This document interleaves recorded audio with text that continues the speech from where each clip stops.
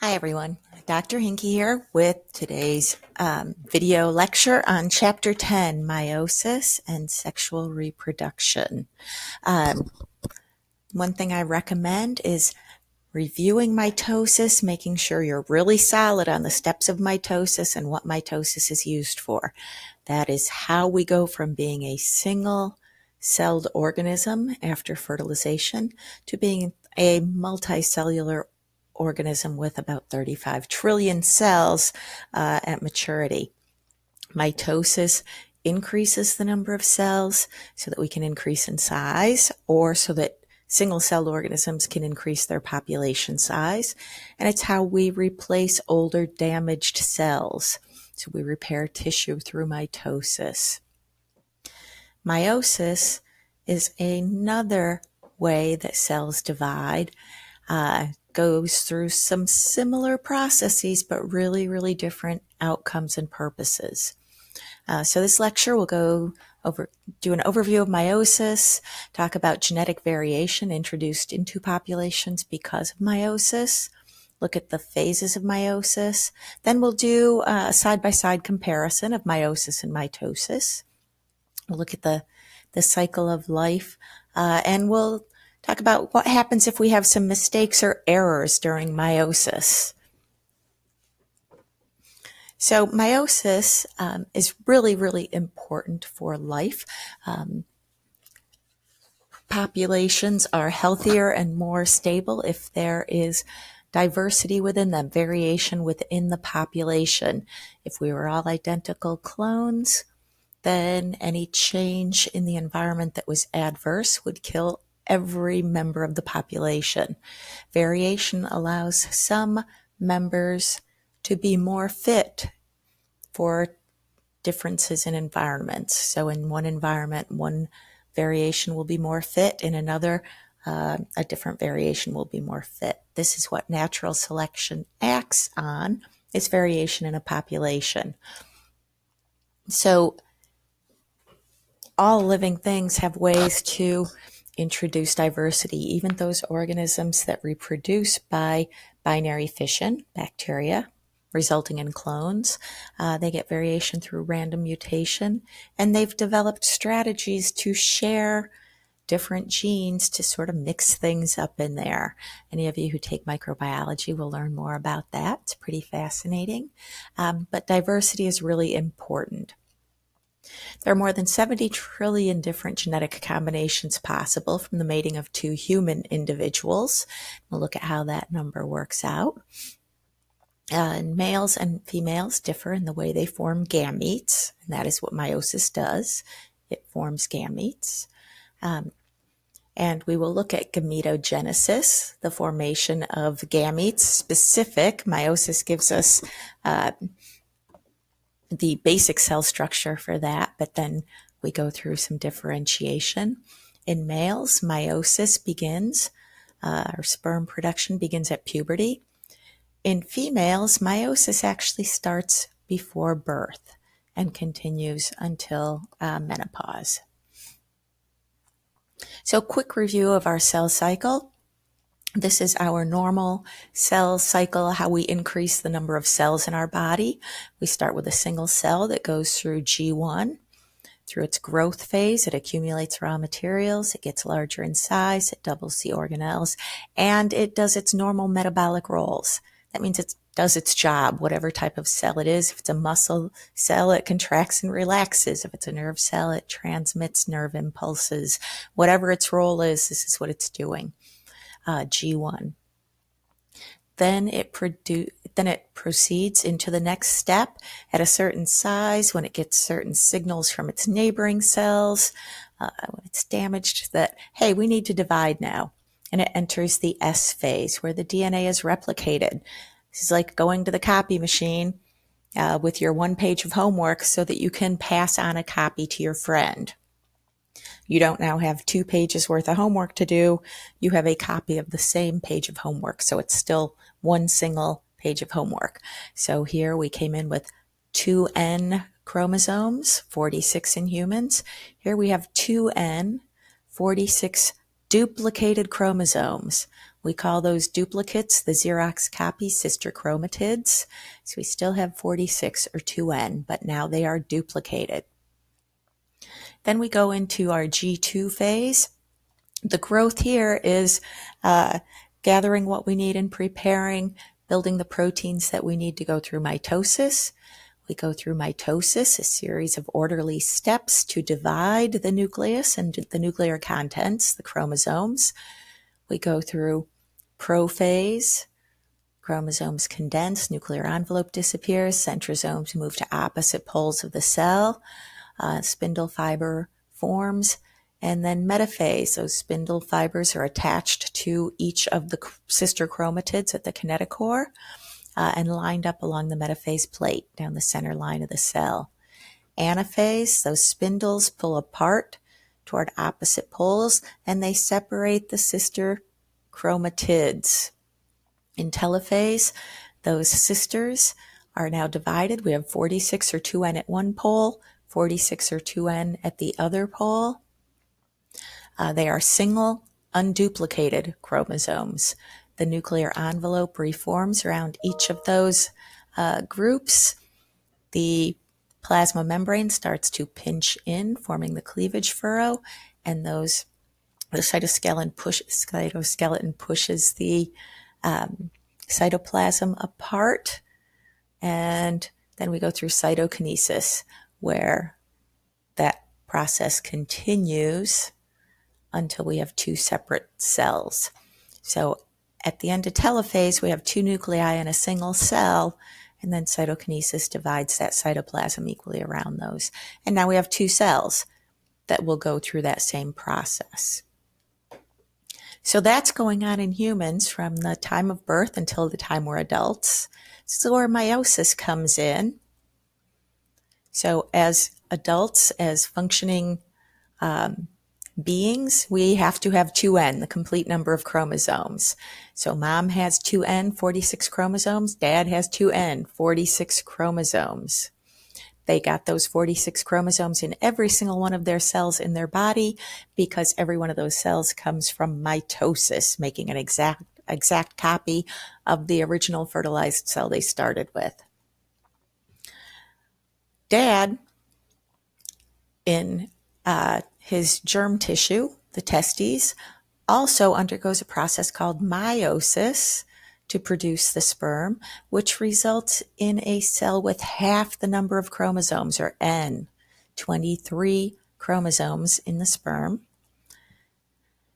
Mom undergoes meiosis in her germ cells in the ovaries to produce eggs that are also haploid, or N. They have half the number of chromosomes. So meiosis is sometimes called reduction division. We divide the cell and we divide the number of chromosomes in half. The egg and the sperm come together at fertilization to form a zygote that is back to 2N, the single cell that we all start with. 2N, our diploid number, the correct number of chromosomes. So now I can undergo mitosis to grow, to increase in size, and to become a full adult with 35 trillion cells through mitosis. So the only time we use meiosis is to produce eggs and sperm. The only tissue in our body that undergoes meiosis are the germ tissues, ovaries or testes. Those also, every cell in our body undergoes mitosis.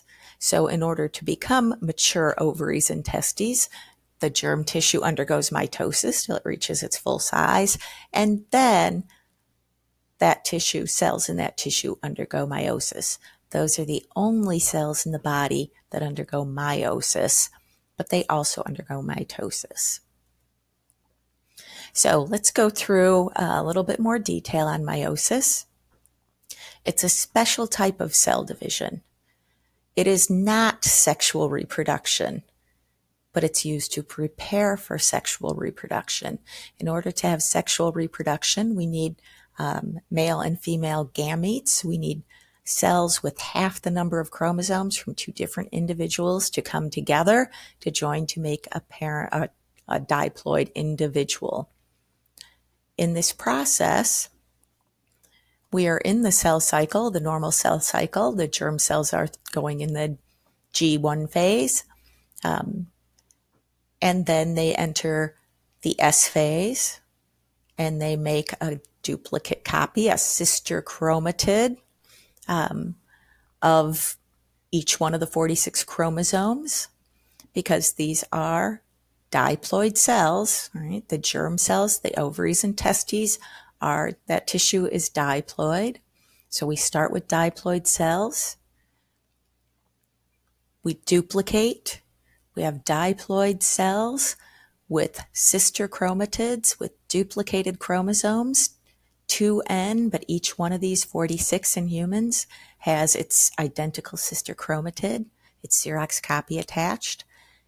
And through meiosis, we end up with 4 daughter cells. Remember mitosis, we ended up with 2 daughter cells, each with the same number of chromosomes, 2N. Here we're going to have 4 daughter cells, each with half the number of chromosomes, N, in our gametes. So our haploid cells contain a single set of chromosomes. So remember, we are 2N, 2 sets. 1 set we get from mom, 1 set from dad, 2N. N is just one of those sets. If there were no reduction of chromosomes, if we didn't have the number of chromosomes to N during meiosis, then in each generation at fertilization, when the egg and the sperm joined, we would double the number of chromosomes. And as we'll see, having an incorrect chromosome number for even 1 chromosome leads to drastic impacts, adverse impacts. So this would definitely not be good. So our gametes are N haploid gametes, fuse, the egg and the sperm fuse during fertilization, and we end up with a 2N zygote. The zygote becomes the next generation by undergoing mitosis. So if anything goes wrong during meiosis, we'll look at some of these errors. The gametes can contain the wrong number of chromosomes that can lead to a lot of adverse impacts on the individual. Right. So within the germ tissue, as we're developing, as we're growing through embryonic development, fetal development into infancy, childhood, up to puberty, our germ cells are going through this process to grow and increase in number as we increase in number and size. And then at maturity, or for females during fetal development, we start to go from, through this process at maturity. Now these cells are going to undergo meiosis. So they will still go through the S phase. They'll come through here. This arrow's kind of in the wrong place. They'll come through, they'll do their normal job, they'll do their normal growth. Their S phase, the number of chromosomes are going to be replicated. So we have 2N duplicate chromosomes, 2N46, each with a sister chromatid. Then we prepare, but now we're going to prepare for meiosis. And instead of going through mitosis, we're going to jump over here and we're going to go through this process. Right? So from interphase, here's my S phase on interphase. And then what we're going to do is we're going to go through similar steps, prophase 1, metaphase 1, anaphase 1, telophase 1. And then we're going to have a little timeout here called interkinesis because we need to rest and get more energy and accumulate some more raw material to go through this process a second time. We don't go through the S phase again. Right? This is one continuous process. It's not a cycle. The end product isn't going to go through this again. Right? So here we go through prophase 1, metaphase 1, our first round, meiosis 1. And then we go through those steps again, prophase 2, metaphase 2, anaphase 2, telophase 2. So this is meiosis 2. We go through 2 rounds of nuclear division.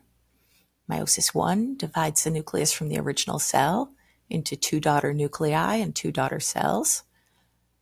And then meiosis 2, each of those nuclei is then divided into 2, and we end up, and those cells divided into 2, so we end up with 4 daughter cells that are haploid. They have half the number of chromosomes from what we started with.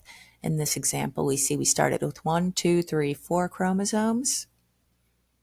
We went through meiosis 1, through meiosis 2, and our daughter cells now have 2. These cells, it's not cyclical. These cells don't then undergo meiosis. These cells now are going to either become eggs or sperm and go on to be used for sexual reproduction or lost. So it's not cyclical, but to get there, the cells undergo the same cycle of mitosis, the cell cycle, but at maturity, at their maturity to produce gametes, we jump into meiosis. So first with meiosis, that says mitosis, that should say meiosis.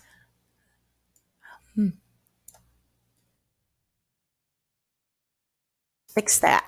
All right, so with meiosis, we have homologous pairs of chromosomes. So this isn't all of our cells. This is our 2N number.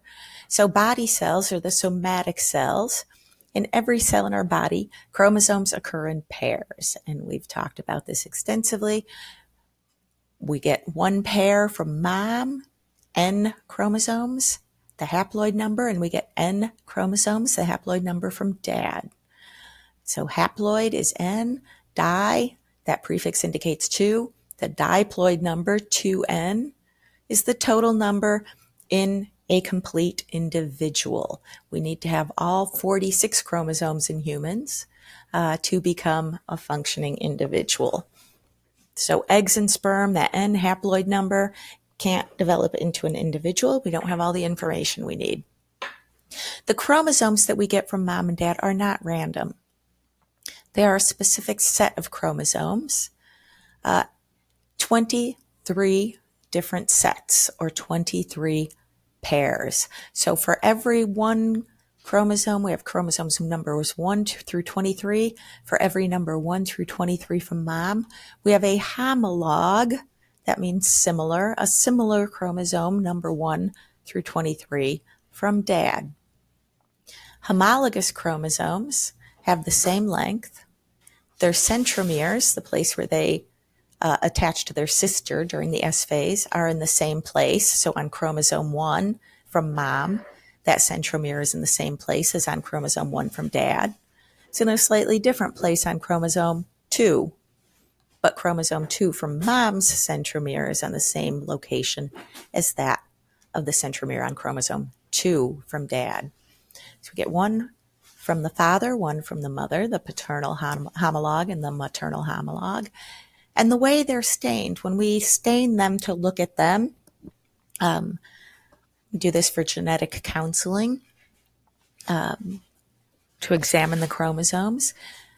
They show similar banding patterns, so similar genes along the chromosome, length of the chromosome, stain similarly.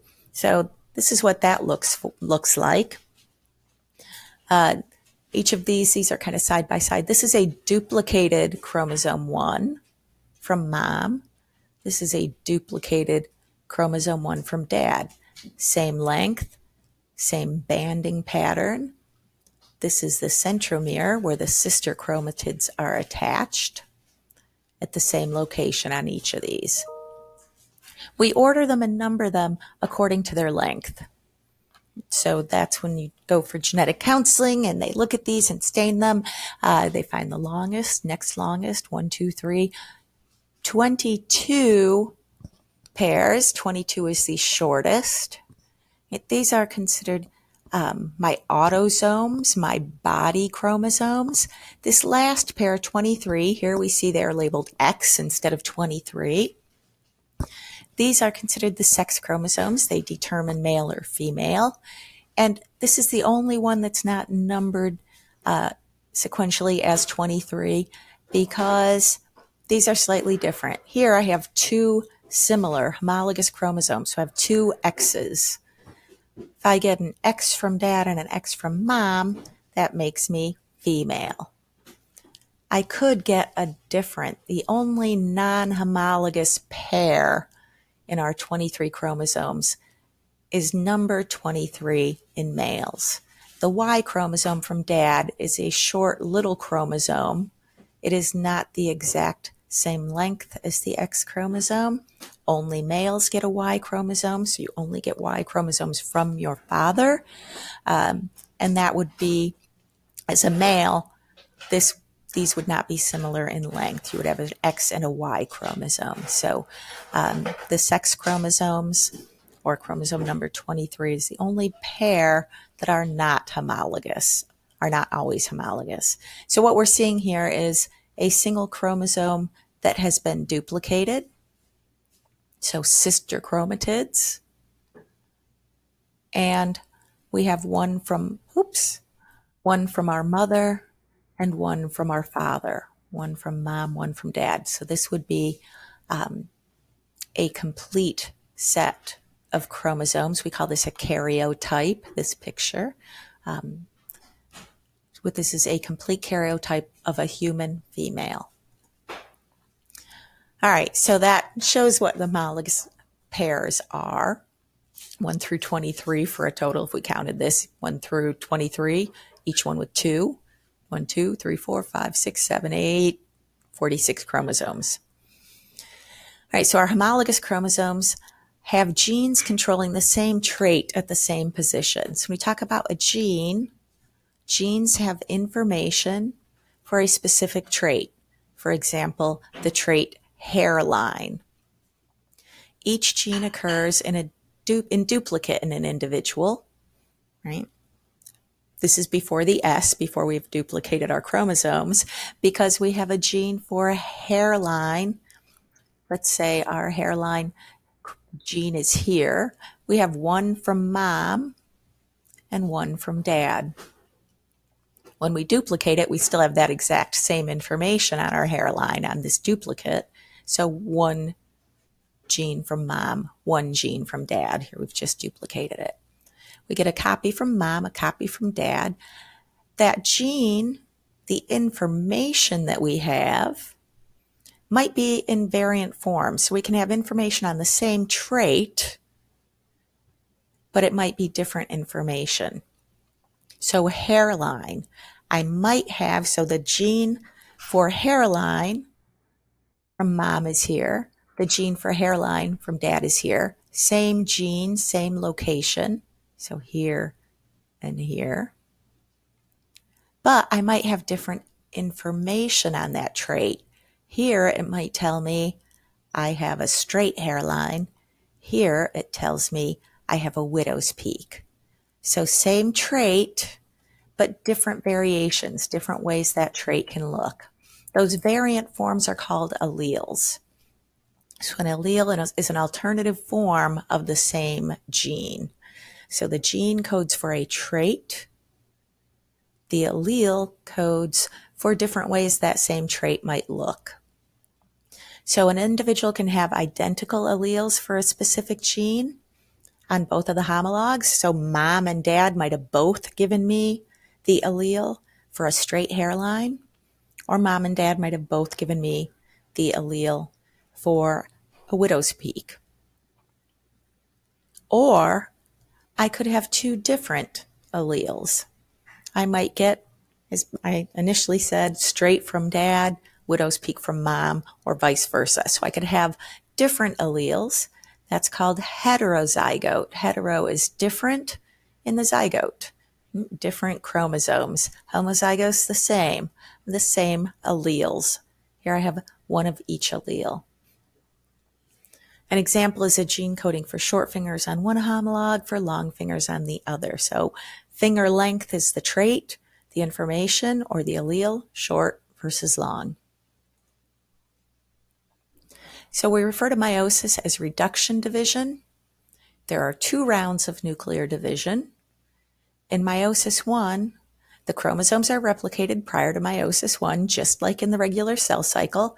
I have sister chromatids, so I have 2 N chromosomes, but each one of those has a copy. So here, chromosome 1 with its duplicate, its sister chromatid attached, chromosome 1 from mom with its duplicate sister chromatid attached. Those homologous chromosomes pair up during synapsis. Synapsis occurs early in prophase. The homologous pairs come close together, they kind of wind around each other, and the homologs might recombine or swap little pieces of genetic material. So little pieces might trade places. So a portion of the chromosome that I got from mom might trade places with that same portion that I got from dad. That's called crossing over. In metaphase 1, meiosis 1, my first round of division, instead of having all 46 chromosomes line up on the metaphase plate and each one of those 46 separated from its sister, as we had in mitosis, instead the homologous pairs line up side by side. So rather than 46 duplicated chromosomes lined up down the middle of the cell, I'm going to have chromosome 1 side by side with chromosome 1. Chromosome 2 side by side with its homolog 2. 3 side by side. So I'll have 23 pairs lined up on the metaphase plate. And then in anaphase 1, those homologous pairs separate. So each of the daughter cells at the end of meiosis 1 only has one of each chromosome from numbers 1 through 23. So they're no longer paired, they're unpaired, but they're still duplicated. They are still attached to their sister chromatid. But I've reduced my number of chromosomes from 2n, one of each one from mom and one of each one from dad, to n. I only have one of each of those 23 chromosomes. Still duplicated though. Meiosis 2, I don't go through that S phase prior. All I have in between these two is this brief timeout called interkinesis, where I generate some more ATP, I gather more materials to divide again. So the DNA isn't replicated. I start with 2 haploid cells. Each of those haploid cells, the chromatids are duplicated, are sister chromatids. Right? So the Xerox copies. The sister chromatids separate, move to opposite poles. This is exactly like mitosis. In mitosis, I come in with duplicated chromosomes. Every one of those lines up on the metaphase plate, and every one of those sister chromatids are pulled apart so that I have single unduplicated chromosomes at the opposite ends of the pole that go into 2 daughter cells at the end. So both of my cells from meiosis 1 are haploid, but with duplicated chromosomes. In meiosis 2, every one of those 23 duplicated chromosomes lines up in metaphase plate, and all of the sister chromatids are separated into daughter nuclei first and then daughter cells. So at the end, I have haploid cells, so N chromosomes in humans, that would be 23, and they are unduplicated because I pulled my sister chromatids apart. Right, so single chromatid in each of the daughter cells, only 23. One of each one, numbers 1 through 23. So if we go through the process, we start with 2n. In this cell, we're starting with 2n equals 4. Remember, 2n is a universal number. I can use that for any organism, whether my number of chromosomes that I'm starting with is 4, 46, 92, whatever it is, 18, depending on what organism I am. 2n, I'm going to divide these. In this specific cell, I have 2n equals 4 chromosomes. The homologous pairs are these that are similar in length, one from dad, one from mom. One of these shorter ones from mom, one of the shorter ones from dad. So these are the homologs. These are unduplicated, so I'm in the G1 phase here. In the S phase of the cell cycle, I replicate my DNA. I still have 2n equal 4. 1, 2, 3, 4 chromosomes, but now they are duplicated. They're each attached to their Xerox copy, the sister chromatid. I have a longer chromosome 1 from dad, a longer chromosome from 1 from mom duplicated, and a chromosome 2 from dad and from mom duplicated, attached to the sister chromatid. So that's after the S phase. I go into G2 to prepare for meiosis now, because this is happening in either the ovaries or the testes. At synapse, these two homologs come close to each other. These two homologs come close to each other. And non-sister chromatids, meaning the one from this chromosome 1 and the one from this chromosome 1, can swap pieces. I wouldn't swap pieces with the sister because it's just swapping the exact same information, right? I wouldn't change anything. So even if it did happen, we wouldn't notice. It's when the non-sisters switch that I notice. That's called crossing over. In this example, I'm not showing crossing over, but that would happen during synapse. Here they just come close to each other. They move next to each other. Then they, in metaphase 1, line up side by side on the metaphase plate. And then in meiosis 1, those homologs are separated. So here is my metaphase plate right down the middle of the homologs. Chromosome 1 from dad came over into this daughter cell.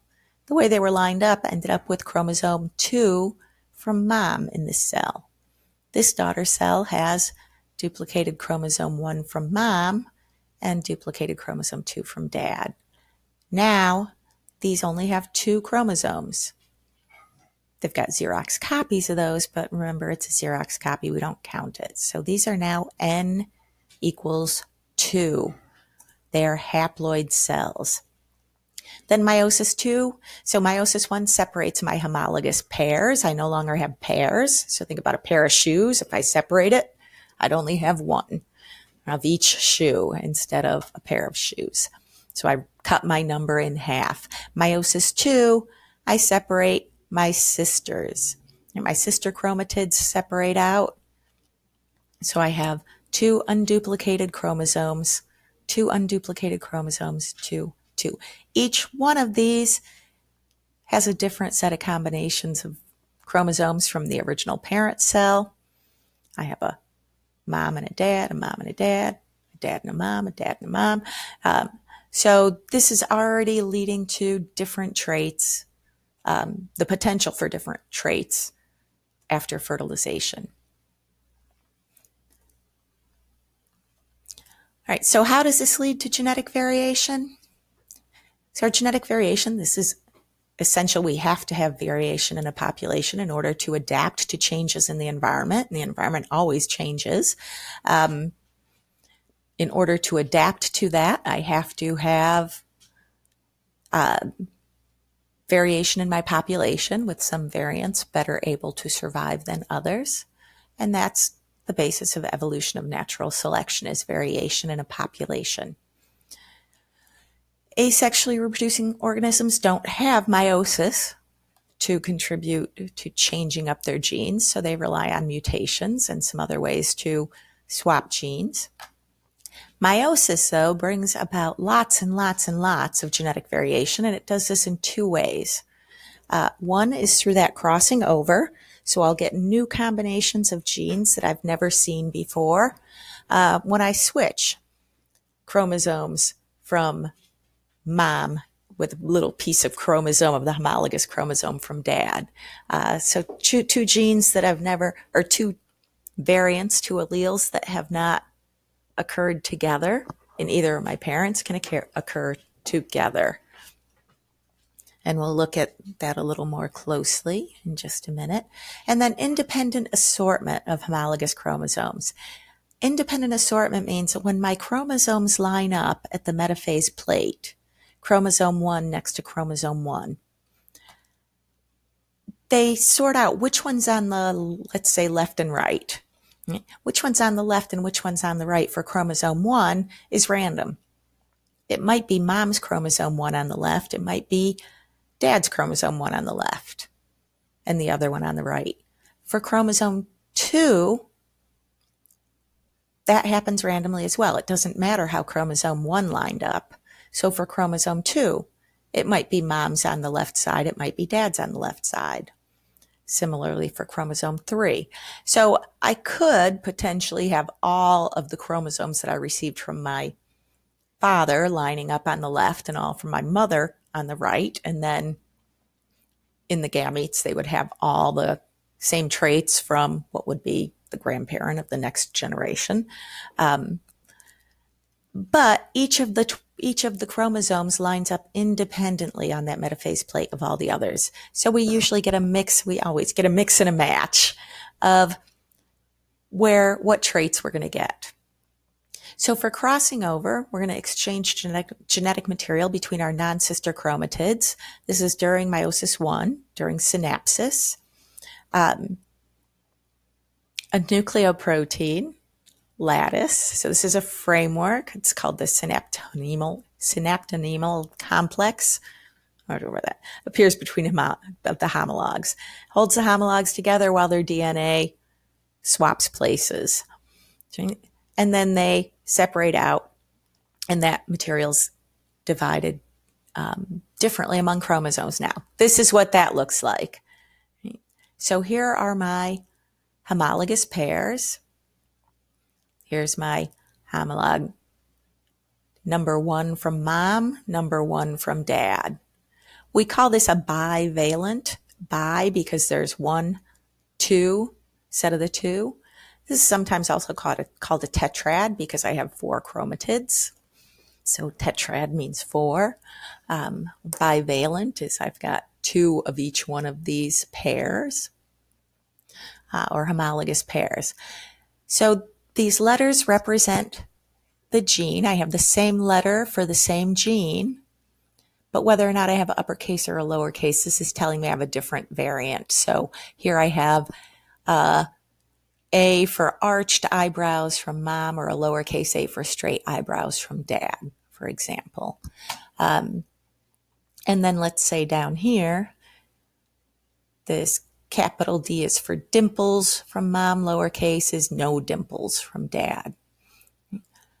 Same trait in each space, different alleles, different variants. At crossing over, similar sections, so the same length of non-sister chromatids swap place.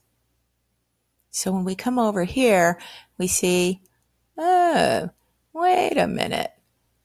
These sister chromatids, these would be connected, right? So this would be my little X. These would be connected, but this piece swapped out with this non-homologous pair here. I now have new combinations that I'd never had before. I had, well, I used A and D, but it's C that's swapping out here. Before, I only had all the dominant alleles on chromosome 1 from mom. Now I have, a recessive allele. And here I have a dominant allele with these recessive alleles from dads. I have new combinations. Let's say this is for arched eyebrows and this is for dimples. If I had only mom's chromosomes in the offspring, then I would always have arched eyebrows and dimples, or straight eyebrows and no dimples. So mom had arched eyebrows and dimples, dad had straight eyebrows and no dimples, so I would never have straight eyebrows with dimples or arched eyebrows without dimples. Now I do. So crossing over gives me these new combinations of traits that I didn't have, that weren't possible in the offspring before. So that's crossing over. The other way this meiosis contributes to genetic variation is through independent assortment of the homologous chromosomes. So when they pair up on the metaphase plate, it's completely random. Each of the homologs can be oriented toward either pole, and this causes a random mixing of blocks of alleles. So we think about this, the possible chromosome orientations for a cell with 3 pairs of homologous chromosomes is 2 to the 3, or 8 combinations of how those chromosomes can line up along the metaphase plate. So let's look at that. We can have combination 1, all of dad's chromosomes 1 through 3 line up to the left, and all of mom's line up to the right. Right? So they're going to be separated out, so the daughter has either all of dad's chromosomes or all of mom's. These really would be, let's say this is me undergoing oogenesis or meiosis. These would be from my father, so my offspring would either have all of grandpa's chromosomes or all of grandma's. Here, I might line up with 2 from dad on this side, and the 3rd pair, mom is on the left. So I've just switched this pair here. I'm going to get different combinations of chromosomes in those gametes. Maybe I switch this pair instead here to here. It's just that one change. Now I'm going to have an even different set of chromosomes in the gamete. Or maybe I only switch this one. I have a completely different set of chromosomes in the gamete. Maybe I switch these 2, yet another set of different distinct chromosomes in the gametes. Or I just switch these 2, completely different set of chromosomes in the gamete. Or I switch these 2 from here, completely different set. Or I do the exact opposite of this, and all of mom's go into these daughters that are going to go to the left, and all of dad's to the right. 8 different possible combinations. Right? So each one of these is going to produce distinct and different daughter cells carrying different combinations of chromosomes that could possibly end up being the gamete that is fertilized. So at fertilization, I have the male and female gametes come together. That's another source of genetic variation. But prior to that, so chromosomes donated by the parents are combined. In humans, this should be 2 to the 23, got a typo here, 2 to the 23 possible different zygotes, because I've got 23 pairs of homologous chromosomes that can line up independently during independent assortment on the metaphase plate. So this is 2 to the 23, right? 70 billion. And then times 2, because I have the 2 different gametes coming together. That's without crossing over. If we only have 1 chromosome cross over and switch out some material, we have this many, lots of zeros, I don't know, gajillions, 4 gajillion, genetically different zygotes. Crossing over can occur lots of different times on each chromosome. So we can have loads and loads of different variants coming out in the offspring, in the offspring once those gametes you reunite at fertilization. So meiosis increases genetic variation through crossing over and independent assortment. And then we increase that variation by fusing the distinct different gametes produced by dad and the distinct different gametes produced by mom to create an individual. That means the likelihood of having exactly identical genes to any sibling is slim, unless you're an identical monozygotic twin, meaning we had a fertilized egg, one fertilized egg, and during mitosis, as those divided, they did not stay together. They separated into 2 individuals and continued undergoing mitosis. So they started as the same individual fertilized zygote, and then that split at some point. So identical twins or monozygotic twins come from the same. Dizygotic twins are two separate eggs were fertilized by two separate sperm. So other than sharing a birthday, dizygotic twins or fraternal twins are no more similar than any other set of siblings.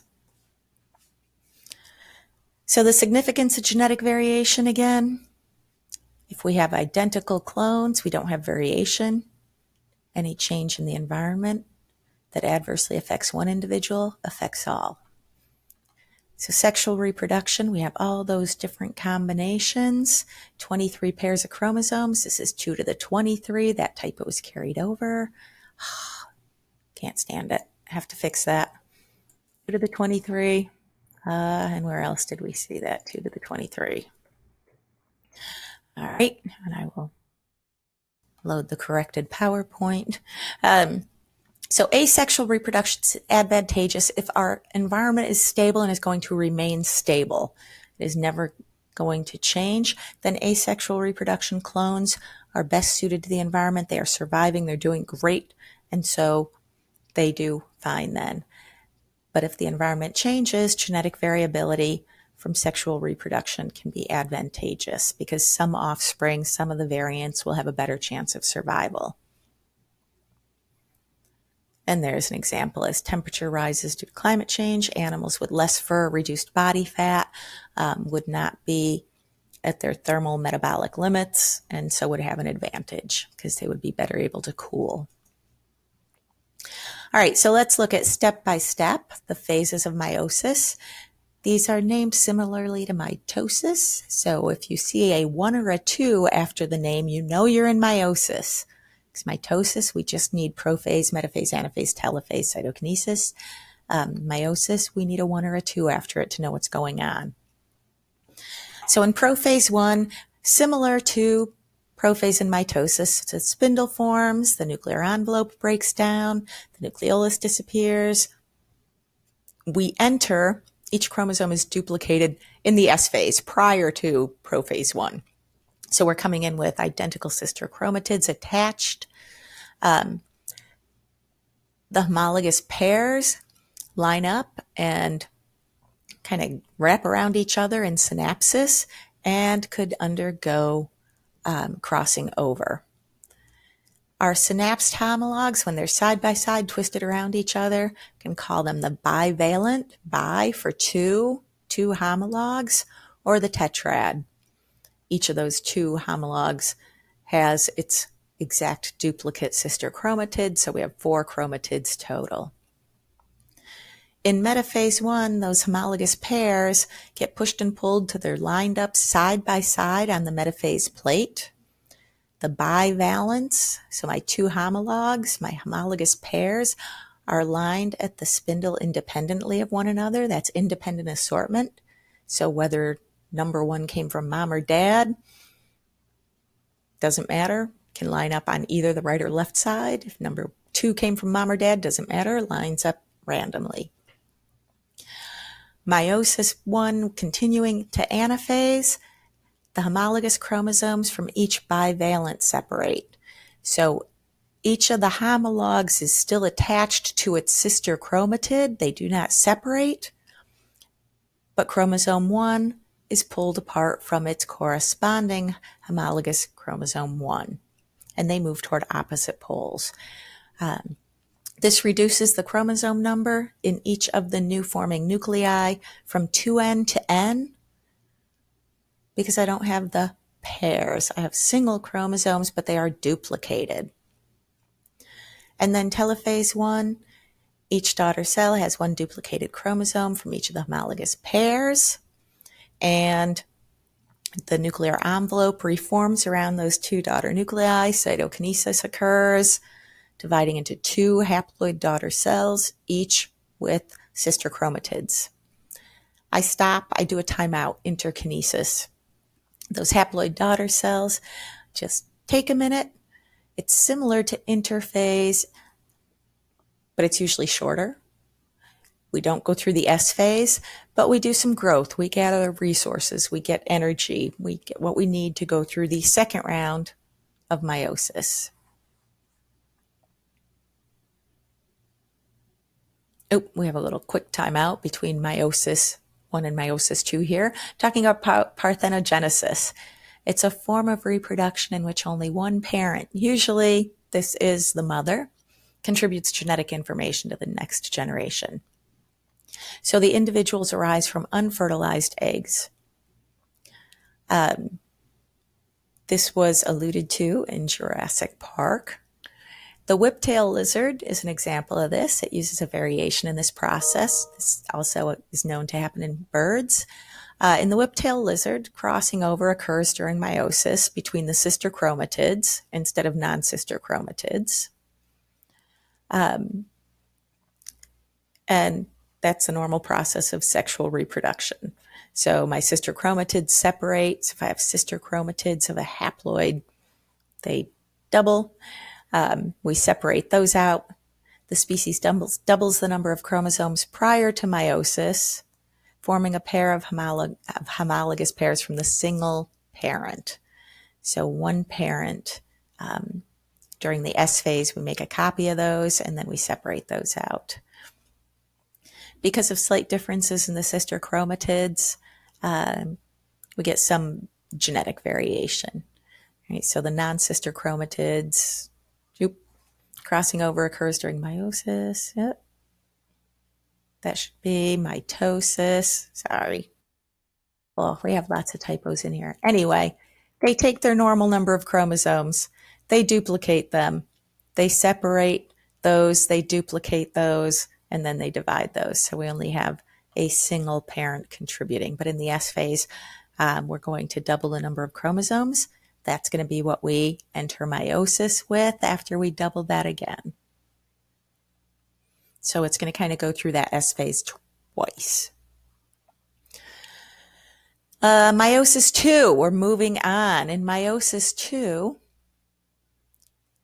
we have our haploid cells. We enter with 2 haploid cells from the end of meiosis 1.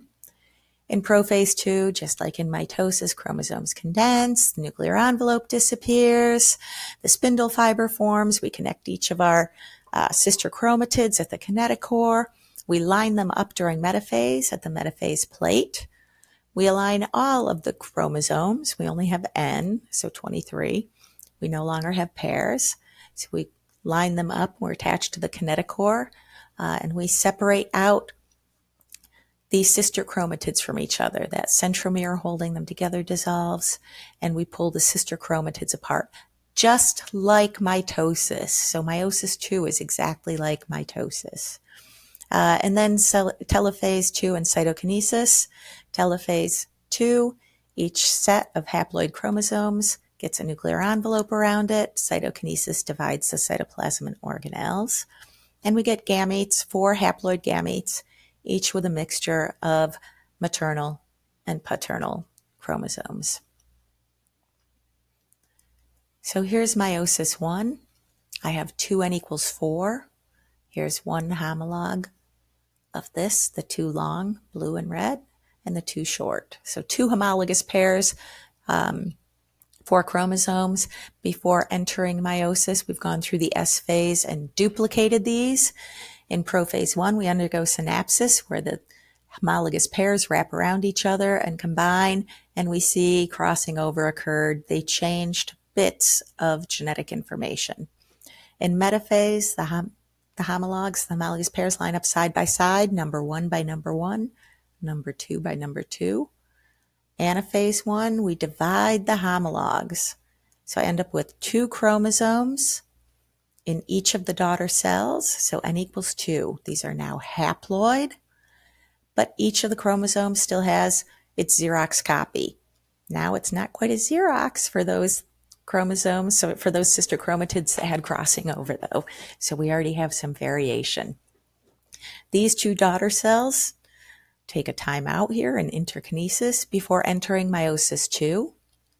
In meiosis 2, I have the nuclear envelope dissolving, the spindle fiber forming, centrosomes moving to opposite poles, spindles connecting to each of the sister chromatids and pushing and pulling each of the chromosomes into line on the metaphase plate. Anaphase 2, we pull those sisters apart. Telophase 2, we get new nuclear envelopes forming. Cytokinesis begins with the cleavage furrow.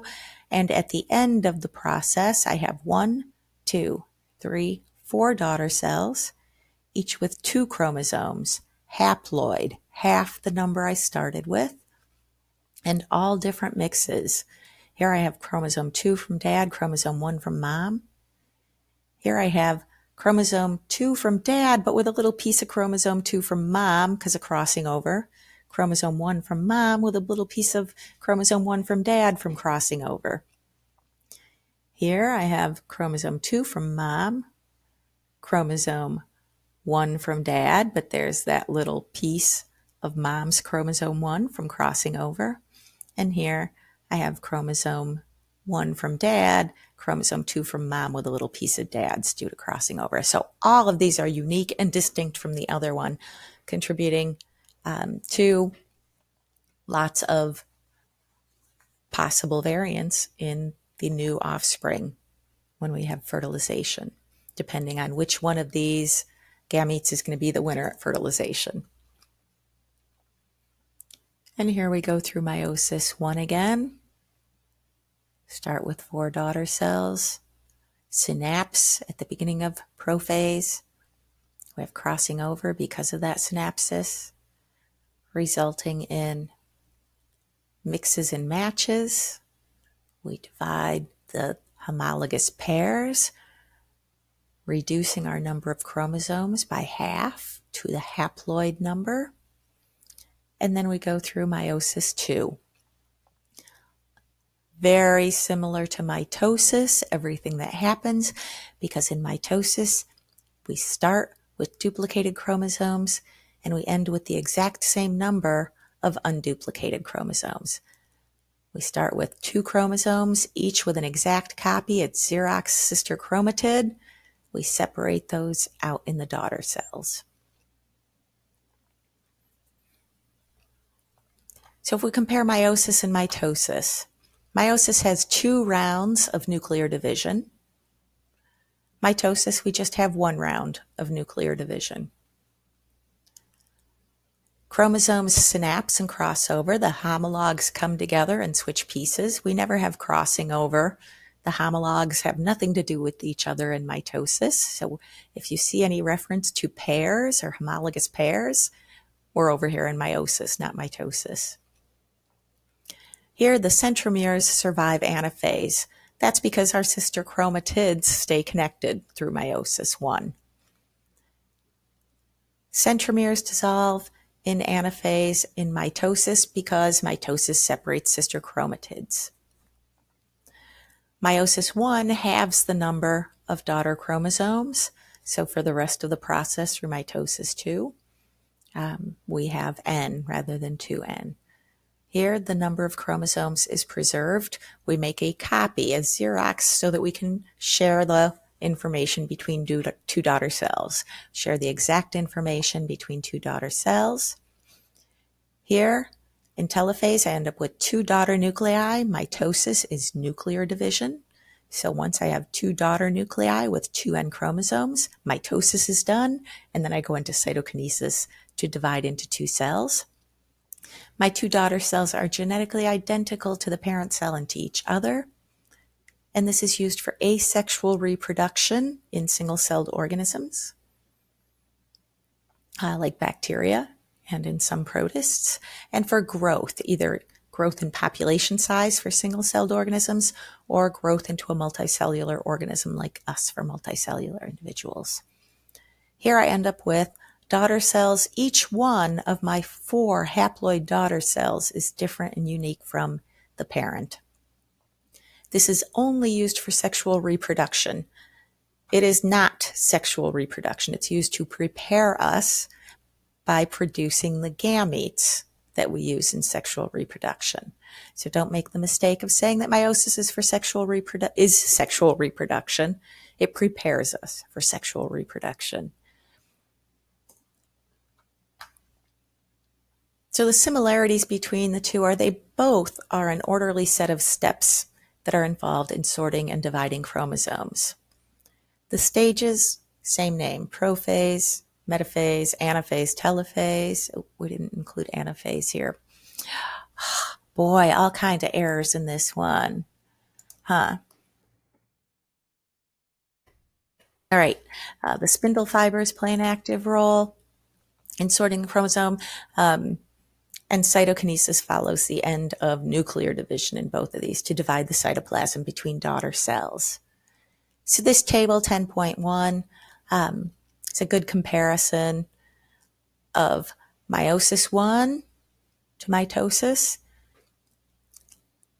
And this really lets us see that mitosis 2 is the meiosis 2 is the more similar process to mitosis, because in all of meiosis 1, we're talking about homologous pairs. We never deal with the pairs. We only deal with the duplicated sister chromatids in mitosis. There's no pairing of homologs in mitosis, but there is in meiosis. We never have bivalence. We never have homologous pairs lined up side by side in mitosis, but we do in metaphase 1. Here, every single one of the duplicated chromosomes lines up. So every one of the 46 chromosomes with its sister chromatid are lined up. Anaphase separates the homologs. Anaphase 1 in meiosis. Anaphase in mitosis separates the sister chromatids. At the end of meiosis 1, we have 2 haploid daughter cells, not identical to the parent. Whereas at the end of telophase in mitosis, we have 2 diploid daughter nuclei within the cell that are identical to the parent nuclei. When we compare meiosis 2, we say, oh, look, I don't pair my homologs because I no longer have homologs in meiosis. I separated homologs in meiosis 1. And mitosis, I never pair homologs. I have a haploid number, but my duplicated chromosomes line up at the metaphase plate. Here I have the diploid number, but it's the duplicated chromosomes that line up at the metaphase plate. In meiosis 2, sister chromatids separate. In anaphase of mitosis, sister chromatids separate. And in telophase 2, I end up with 2 haploid daughter cells that are not genetically identical to the parents. Telophase, I have 2 diploid daughters. But unduplicated chromosomes, the end of telophase for each of these. And then this goes through the process and shows mitosis. Here's the big difference of mitosis and meiosis 1. Every one of my chromosomes with its duplicate sister chromatid line up at metaphase. Never in mitosis do I have side by side at metaphase. So metaphase 1, the homologs lining up. This is our big difference. Meiosis 1 separates my homologous pairs, giving me a haploid cell. Meiosis 2 separates my sister chromatids, continuing with haploid but unduplicated chromosomes. Right, so if we look at the life cycle of living organisms, of those that produce gametes, the life cycle is all the reproductive events that occur from one generation to the next. So in plants, we have haploid multicellular individuals. In a lot of plants, we'll get this alternation of a haploid individual, adult, with a diploid multicellular individual. So of these alternations of generations, a lot of fungus do that as well. The haploid individual is called the gametophyte. In some organisms, the gametophyte is the larger, more dominant organism. In some plants, in others, it's the smaller one. So just because it produces gametes doesn't mean it's always the smaller organism. So in a lot of plants, the one that produces the gametes, so in plants, what produces the pollen or the egg is the gametophyte. The diploid individual is called the sporophyte. So some examples, mosses are haploid for most of their life cycle. So they are the gametophyte for most of their life cycle. In fungus and most algae, it's only the zygote that's diploid, and after that, they divide into haploid organisms. Ferns and higher plants are typically diploid for most of their life cycles. But in plants and algae and fungus, gametes are produced by the haploid individuals. So the haploid individual, we've already got half the number of chromosomes, produces the gametes, and then those two gametes will come together to form a diploid.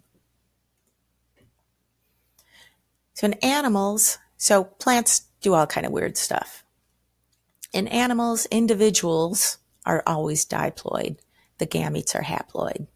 So the only haploid part of the life cycle is gametes. So if ever you see N and we're talking about animals, you know that's a gamete. Half the number of chromosomes can't become an individual. We have to have fertilization. Meiosis only occurs during gametogenesis, so either the production of sperm, spermatogenesis, or oogenesis, the production of eggs in females. In spermatogenesis, the end result of germ cells of testes undergoing meiosis is that all 4 of the cells become sperm. So all the cells in the testes are undergoing meiosis, producing lots and lots of sperm, and that can go on from puberty through the entire life, the rest of the adult life of the male. Females, we are way more complicated. In oogenesis, we don't divide the cytoplasm equally between the daughter cells. In each round, one of the nuclei receives more of the cytoplasm. Remember, the organelles are in the cytoplasm. We're not going to divide that equally between daughter cells. One is going to get the majority of it. And then in round 2, we're going to get the majority of it. Those smaller, the smaller daughter cells are called polar bodies. They just wither away. They're just a way to dispose of any of the chromosomes we're not going to use, right? So that's how we undergo meiosis, to divide the chromosomes in half, because our gamete needs half the chromosomes.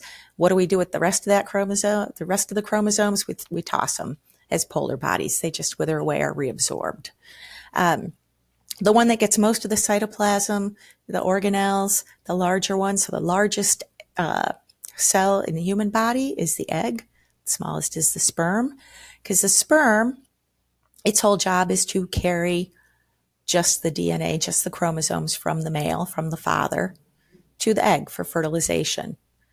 Everything else that you start out with, your first mitochondria, your first endoplasmic reticulum, ribosomes, everything else, all come from this egg. So we're going to divide unequally to make sure that that initial fertilized cell has everything it needs, and that all comes from mom. So in human life cycle, sperm and egg are produced by meiosis. They fuse at fertilization, which results in a 2N zygote. That's our one-celled stage. And then we undergo mitosis to become a multicellular individual. So our multicellular embryo gradually takes on features that are determined during zygotic formation. So initially, mitosis just produces stem cells, undifferentiated. Each one has all the DNA, can be everything and anything when it grows up. As the zygote forms, as we get more and more cells, and we get some orientation of those cells in the developing zygote, we'll start to get differentiation of what those cells are going to be when they grow up. All growth for our bodies occurs as mitotic division. As a result of mitosis, every one of our cells in the body has the same number of chromosomes as the zygote, as that initial fertilized 2N, and has the same genetic makeup. It's that differentiation during embryonic development that lets different cells function differently. We turn off, as our cells figure out what they're going to be when they grow up based on their orientation in that developing zygote, they turn off the genes that they aren't going to need, or they inactivate those, and that's called differentiation. Whereas the stem cells haven't differentiated, so any of those cells can become any type of cell. And I talked about that a little bit more in the lecture video on mitosis. So spermatogenesis and oogenesis. Spermatogenesis, the testes contain stem cells called spermatogonia. These make the primary spermatocytes. These are the cells that undergo spermatogenesis. They undergo meiosis 1, and those two daughter cells are called secondary spermatocytes, and then those undergo meiosis 2 to form spermatids. Those are basically the basis, the cell that is going to then have a tail and a little mitochondria to power that flagella, and a cap that's filled with enzymes so that it can penetrate, can depolarize and penetrate the egg, the acrosome.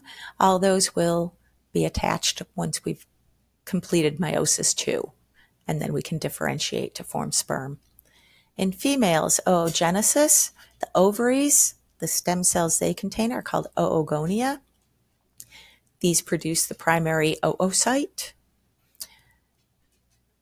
The primary oocytes are the cells that are going to begin oogenesis, but only a few of these are going to continue through the process of meiosis at sexual maturity in females. So meiosis 1 of this primary oocyte forms the secondary oocyte in a polar body. So meiosis 1, we're going to start, the primary oocyte is going to undergo meiosis 1. At the end of that, I have two cells, a secondary oocyte and a polar body. This is pretty much the DNA divided, my cell divided unequally. The smaller, the one that got less cytoplasm, is the polar body. It will just break down, be reabsorbed by the body. The secondary oocyte is the larger one, and it's going to start to undergo meiosis 2. It's going to get to metaphase 2 and stop there. And at this point, it leaves the ovary and enters the uterine tube. This happens at puberty each month prior to the menstrual cycle at ovulation.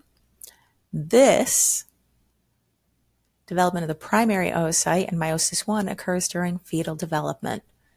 So we get partway, we stop, and then we undergo meiosis 2 and release that egg into the uterine tubes each month. If there are no sperm present, that secondary oocyte just degenerates, withered away, up it goes. If there are sperm present, it triggers the secondary oocyte to complete meiosis 2, forms another polar body, because we're going to divide that, do that second round of meiosis 2, separate the sister chromatids, and throw out half of that DNA because no possibility of fertilization. When we have an uneven division of cytoplasm again. But we never go through this, so females will never complete meiosis 2 with the egg unless there's sperm present in the uterine tubes. Otherwise, that egg, which has not completely completed meiosis, just is released with menstruation and eliminated. So again, all individuals are 2N. From fertilization on, our zygote, we've got N chromosomes from dad's sperm and chromosomes from mom's egg. Gives us 2N, we can develop into individuals. Only the ovaries and testes undergo meiosis to produce eggs and sperm. So in the testes, spermatogenesis, we start with a 2N cell. We undergo meiosis 1. We get haploid secondary spermatocytes. We undergo meiosis 2.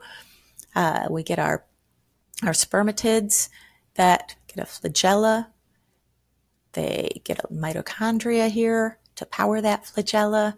They get an acrosome, a cap loaded with enzymes so that they can depolarize and enter the egg. Oogenesis starts with meiosis 1. We get this unequal division. So our two daughter nuclei, we divide everything really unequally. And we're going to get rid of that first polar body. If a sperm is present, depolarizes, the egg and penetrates, then we're going to undergo meiosis 2. Both these are going to divide. We're going to get rid of that second polar body, and we end up with an N egg that the sperm can enter and fuse with the nucleus and give us our zygote, our 2N zygote after fertilization. All right, so that's meiosis. What if we have some errors in meiosis and end up with the wrong number of chromosomes?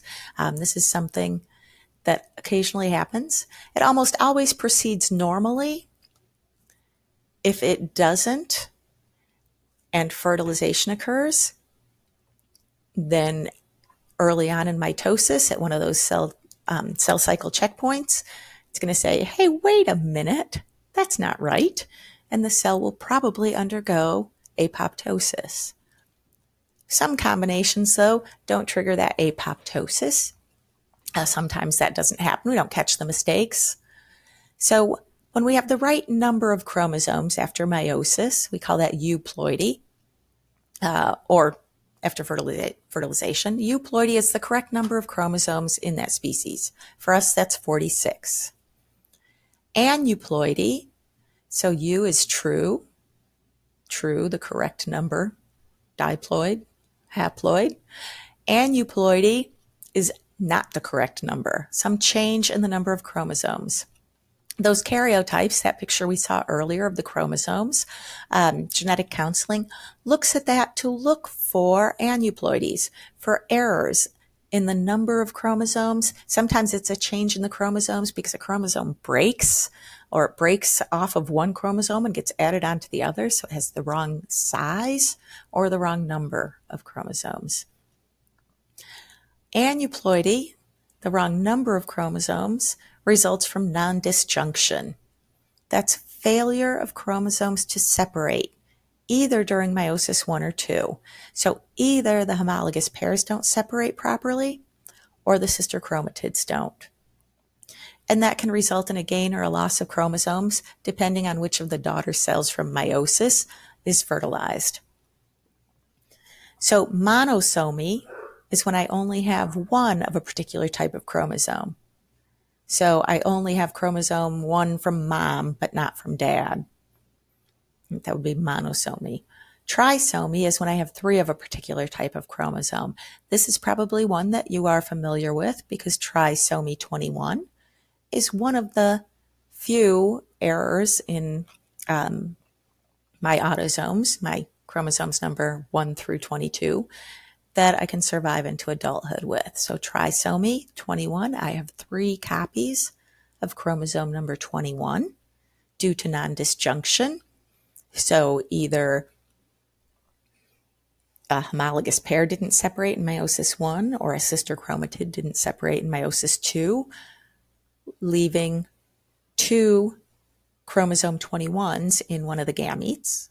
So at fertilization, 1 chromosome 21 from the other gamete comes in, and I get 3 of chromosome 21. That is also commonly referred to as Down syndrome. So I can have non-disjunction occur in meiosis 1, where when I divide, my homologous pairs should separate out, but I don't. And then in the daughter cells that are resulting, I have no chromosome of that number. Remember, there would be, in humans, 23 pairs. So this is just 1 pair. The other 22 pair would have the right number. But one of these daughter cells that's going to go into meiosis 2 has 2 copies of this. So normally in meiosis 1, I separate out my homologs. So here I've already got an error. And then if these cells underwent meiosis 2, I would end up with 1 of each sister in these 2, 1 of each sister. So 4 with a single chromosome of this number. Here, this would end up with no chromosomes from this gamete for this number chromosome. But here, I would still divide out my sister chromatids, so I would have 2 of this chromosome in the gamete if it came from the second round of this cell dividing. So here's what that would look like. because I would separate out the sisters, but I have 2 of it, so I'd still have 2. Here I'd have none. And again, this is just to show the non-disjoining pair, but I would still have, in a human, 22 other pairs that divided normally. If I get non-disjunction in meiosis 2, I could have regular separation in meiosis 1. Well, then I have the correct cells entering meiosis 2. Here, we divided the sister chromatids normally. If I get non-disjunction in the second round, this gamete has 2 of this chromosome, while this one would have none of that specific chromosome.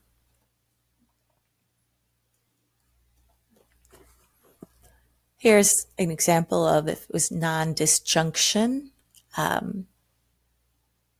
with just a pair of homologous chromosomes. This was happening in a female cell with the X chromosome. Females have 2 X chromosomes. So normally I would divide meiosis 1, each daughter gets an X, and then divide. Each daughter separates from the sister chromatid. But in meiosis 2, I have this non-disjunction here. So I end up with 2 of that chromosome, 2 X's here, but no X's here. At fertilization, if this is the egg that's fertilized, normal. If this is the egg that's fertilized, an X and a Y, an X and a Y. Here I would have 2 X's and a Y. Here I would have no X's and a Y. Over here, if I had non-disjunction in meiosis 1 and ended up with these daughter cells at fertilization, I'd have 2 X's and a Y, 2 X's and a Y. And here I would not have no X's and a Y.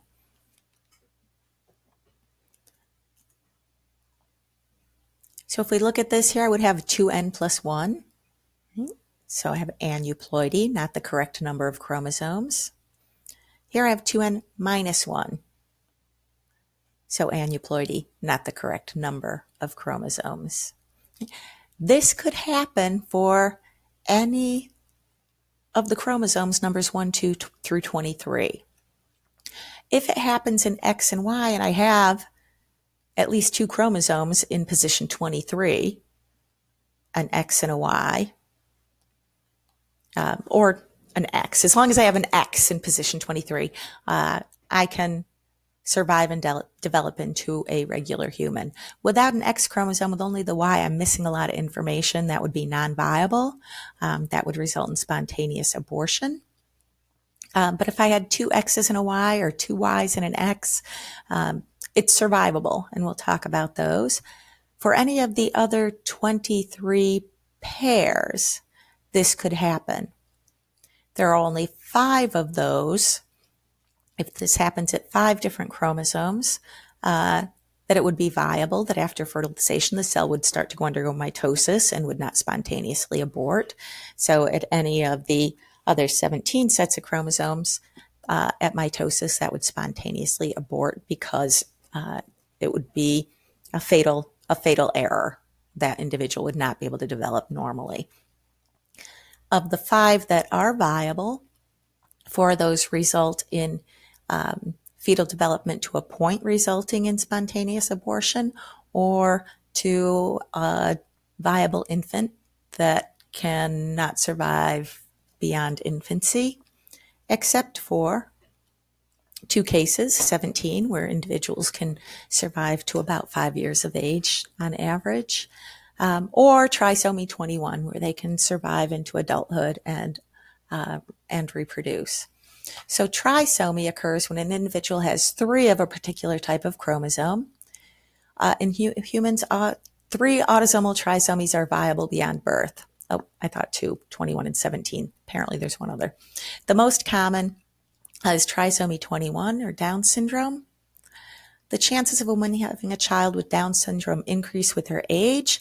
It has traditionally been thought that the age of males does not contribute to this, or that males don't contribute to this, but actually it turns out that there's a greater chance of non-disjunction also in older males, so older fathers can also contribute to trisomy 21 through non-disjunction in the sperm in spermatogenesis. And then Down syndrome has a particular set of characteristics associated with it: short stature, an eyelid fold, flatter facial features, shorter fingers, and a wide gap between the first and second toes, as well as a lot of physical ailments, circulatory and heart ailments, respiratory ailments that go along with the errors from having that third chromosome 21. The karyotype for this would be identified by having that third chromosome 21. In this case, it is a male. Have an X chromosome at 23 and a shorter, non-identical 23rd homologous, non-homologous pair because of the Y. This can also happen for the X and Y chromosome, and these are, many of these are viable, and people do live to adulthood, are able to reproduce with just some developmental and some physical effects because of this. So changes in sex chromosome number come from inheriting too many or too few X or Y chromosomes. And these are more tolerated, so we can survive to adulthood. Non-disjunction, either during egg development, oogenesis, or sperm development, spermatogenesis. Turner syndrome occurs when the fertilized egg has a single X chromosome that could have come either from mom or dad, and no second X chromosome. So that could be that dad had non-disjunction and didn't give an X, or mom had non-disjunction and that X came from dad. A single X chromosome. And the physical features associated with this typically are short with a broad chest, widely spaced nipples, typically normal intelligence, but difficult time with reproduction, either delayed onset of puberty, typically need hormone therapy in order to reproduce, to be viable, to enter puberty, but otherwise can function and behave a normal adult. Klinefelter syndrome is if I get two X's and a Y. So I have two X's.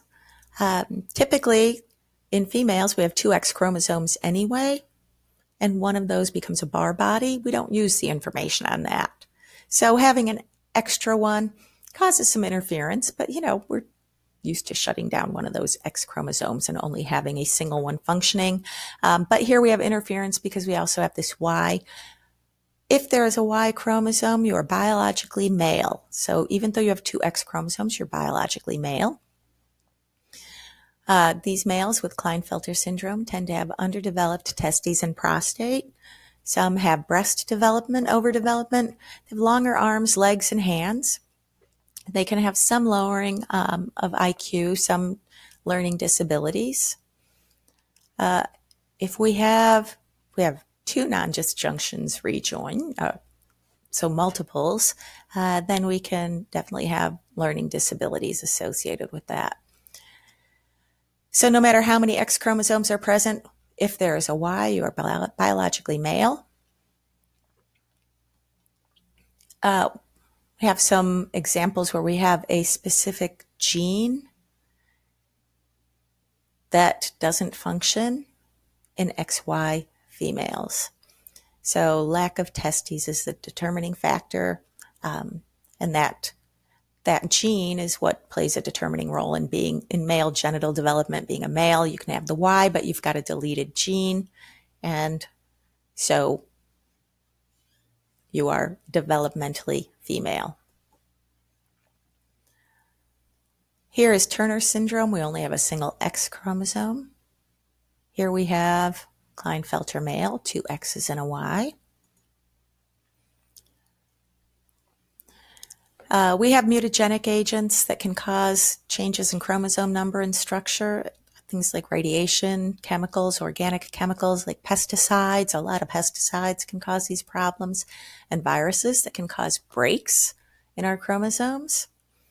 If those don't rejoin, Then we can have mutations, change in the chromosome, and we can have change in chromosome structures with deletion, the ends of a chromosome broken off, duplication. We get more than one. That can happen because it's broken off of a homologous or sister chromatid and attached onto another, the same chromosome, or translocation, where it moves to a non-homologous pair. We can have inversion.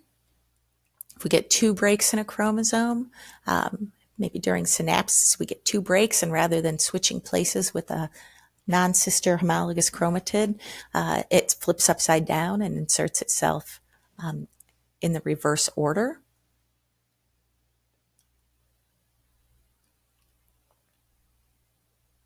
So we have changes in human number and structure, human syndromes.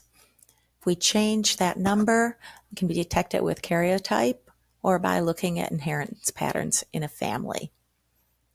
So there are some that are common, or able to identify some deletion syndromes. Williams syndrome, lose the end of chromosome 7, and that contains the gene for elastin.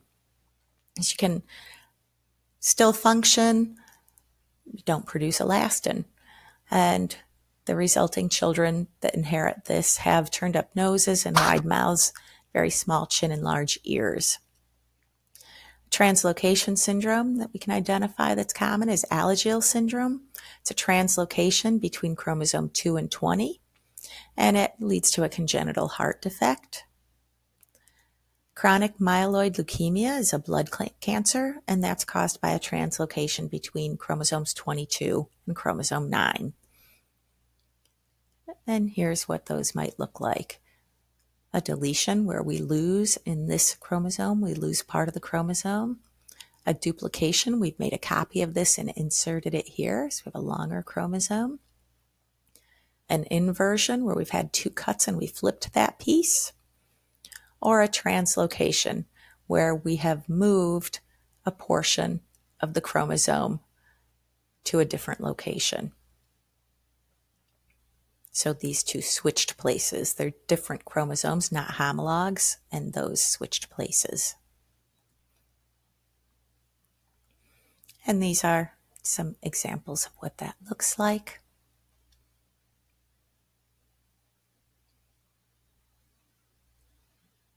And we can have cells that look abnormal as well because of changes in the chromosome number. All right. And that is it for meiosis. Take some time with this, go through it slowly. The terminology is important.